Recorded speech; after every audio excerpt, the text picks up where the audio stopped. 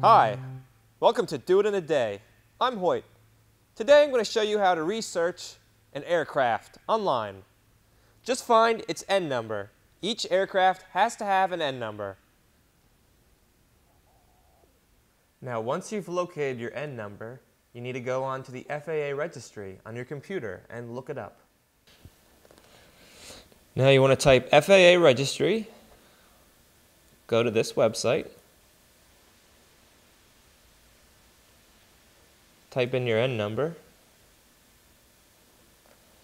In our case, it's 4UF.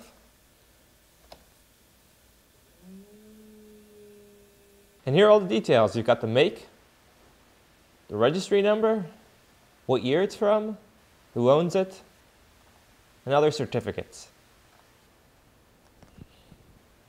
Thank you for watching Do It in a Day. See you next time.